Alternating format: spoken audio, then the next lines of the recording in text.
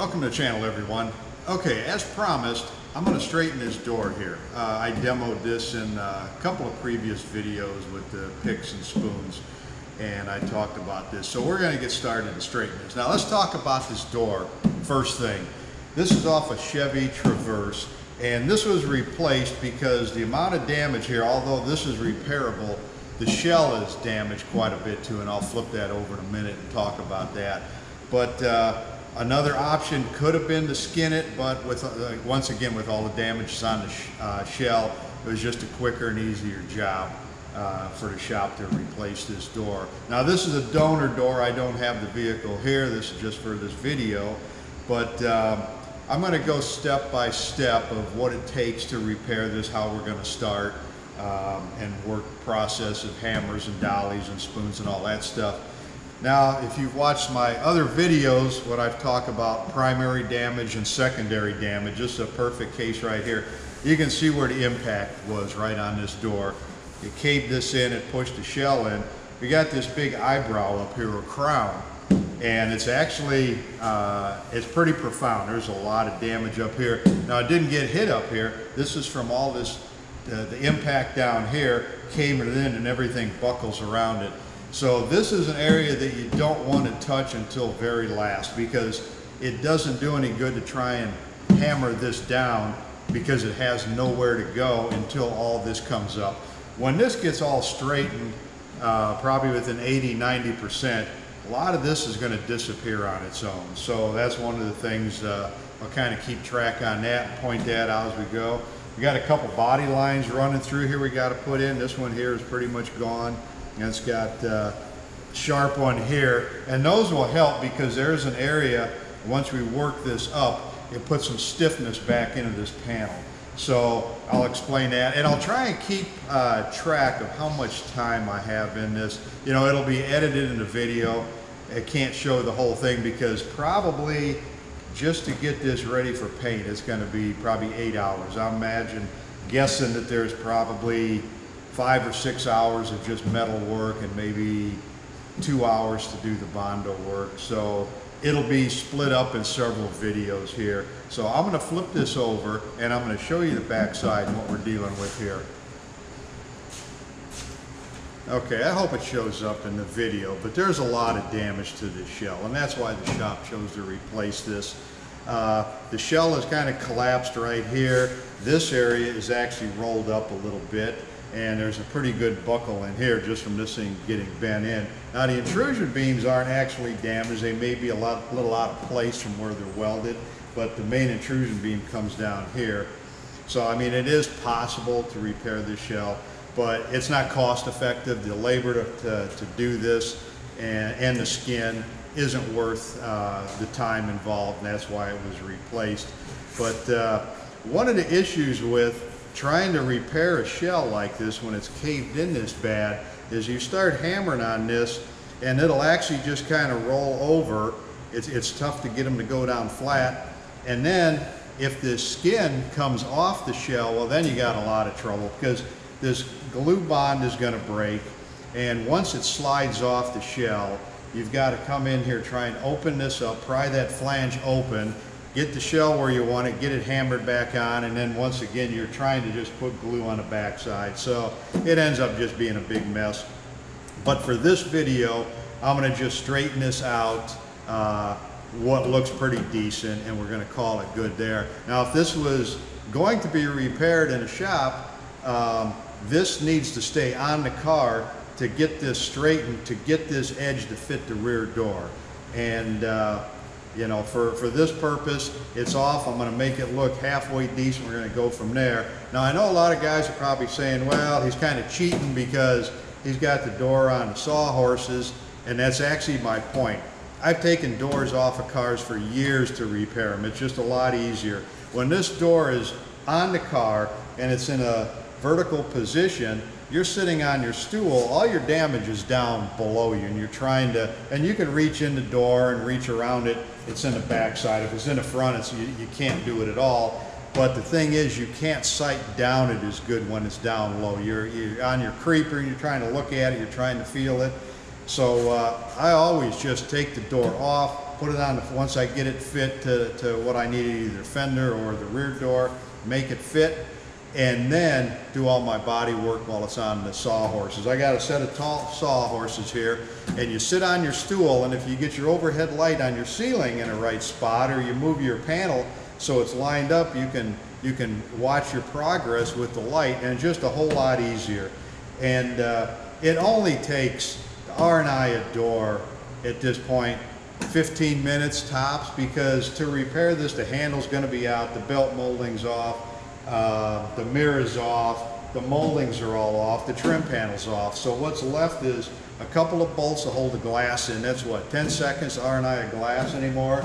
And you unplug your wiring harness, the door check, and your bolts and your hinges. And these doors, there's really no adjustment anymore. So when you put them back on, you don't have to adjust them. The bolts line themselves up.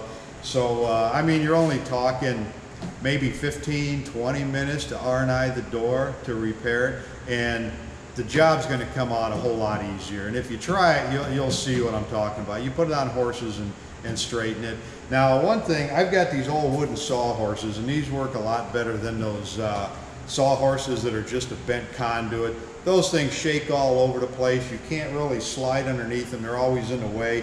These, you can move them out of the way. You can slide a sawhorse in or out, over, back and forth. So they do work a lot better. But anyway, I'm going to get started. I'm going to get a block of wood, some tools, a hammer, and I'm going to make this shell look a little bit better than it is now.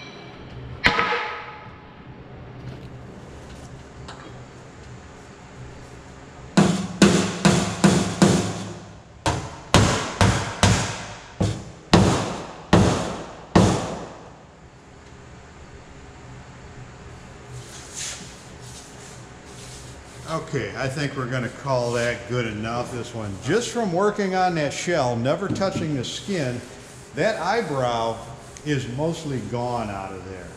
I mean, it's still going to have to take some work, but from what it was when I started to what it is now, there's a world of difference. So what I'm going to do now is just rough this out. I'm going to get this body line up in here fairly close.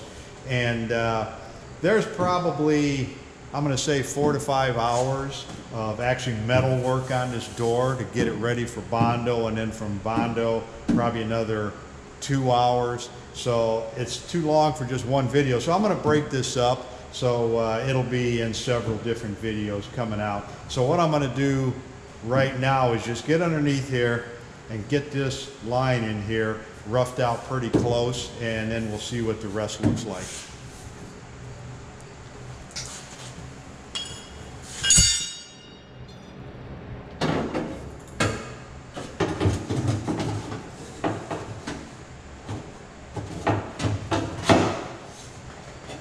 Alright, and when you're finding something to fit in here, it's always trial and error. This is what I got right now, and I'm going to tuck this inside between the shell and the skin and pry up on it. It's probably going to take quite a few different tools to work this out, but this will give me a start. And that's what I want to get up next, is this line. I'm not too concerned about any of these other dents, but I want to put this into place. Once again, I'm not worried about getting it 100%. I want to get this up and then start working kind of all the way around and work towards the center.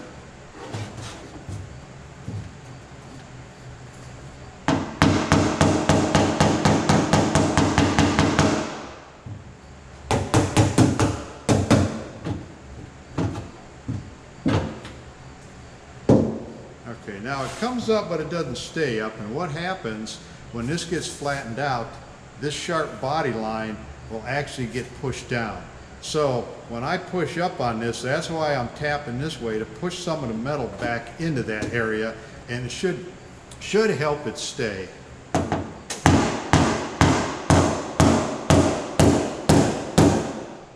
Just like that. It didn't spring back down. I could probably push it. Yep. But by forcing this line back up closer to where it's supposed to be, that's going to put metal into here to stiffen that up.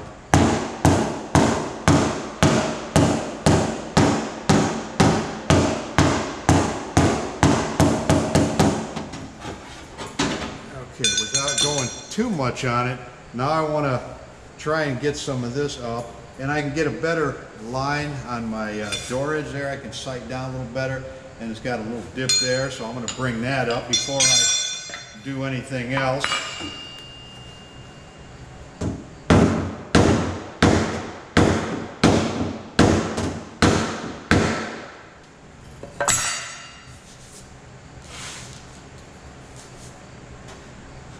Okay, now there's a crease running through here. There's a pretty good dent in here. I'm going to rough those out. What I'm doing here, I flip this over and I'm using this to pry on to get up in here. I don't know if it's going to do it 100%. I may have to dig deeper in the toolbox.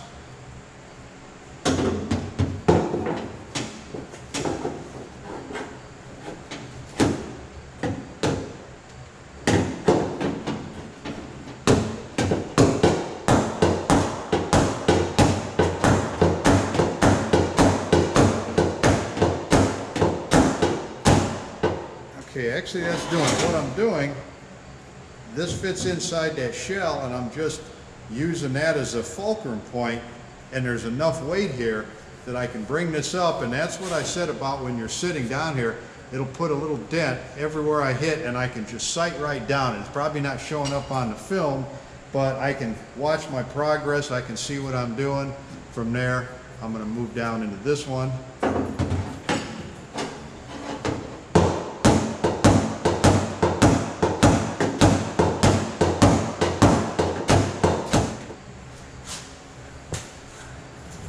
One of my favorite tools right there.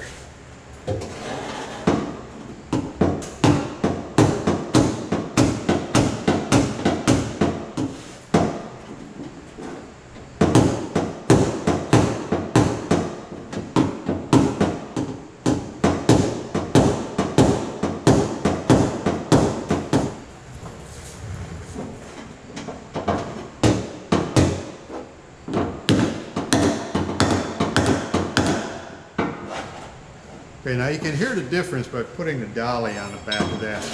And I'm doing the same thing. I got this against the inside of that shell, and I'm just prying up on it and smacking that and trying to work this dent out, because you can't really get in there to get any, you need leverage or you need weight, and I haven't got anything that'll fit perfect, but with enough weight here and just bumping on it. But you can tell the difference between using a dolly and not using a dolly on it. You'll hear the sound, and it'll start moving it better with the dolly on the back. So it sounds kind of hollow without the dolly, and I don't want to push on it. All I want to do is just kind of hover it right on there. I don't want to push down on it.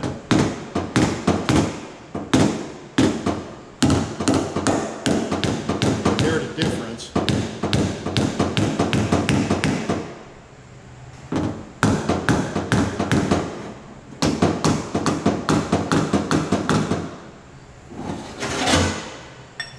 Okay, I think that's going to wrap this video up. I've got it roughed out, and like I said, I kind of surprised myself just by moving that shell what it did. This is actually right across here is fairly straight. It'll use very little filler on here. Still got a little eyebrow with a low spot. That's going to be the last thing I'm going to do. So the next video I'm going to work, it kind of starts coming in right here.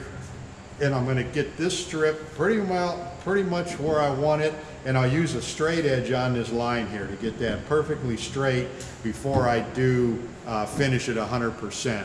So actually the bottom of the door come out nice. So yeah, like I said, the proof is in the pudding. The secondary damage, you don't want to touch that until the end. You want to do everything else, and I was actually surprised just by moving that shell, and it's probably still not 100%, like I said, without having a door to fit it to, but it looks pretty close. This door come out way better than I thought, so it's actually a very repairable door skin. So anyway, if you like this video, give me a thumbs up, and thanks for watching.